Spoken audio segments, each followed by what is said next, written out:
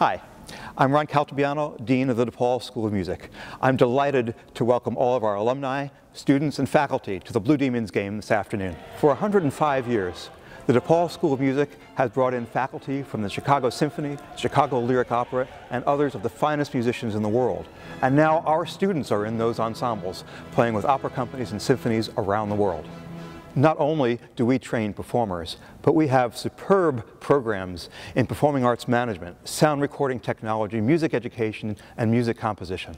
This season, we've been thrilled to work with DePaul Athletics. Our alumni, faculty, and students have sung the national anthem at many home games. And our own alum, Jeff Lavorsi, is the director of the Screamin' Demon Band, featured at every home game. It's an honor to be with you here in the incredible Wintrust Arena.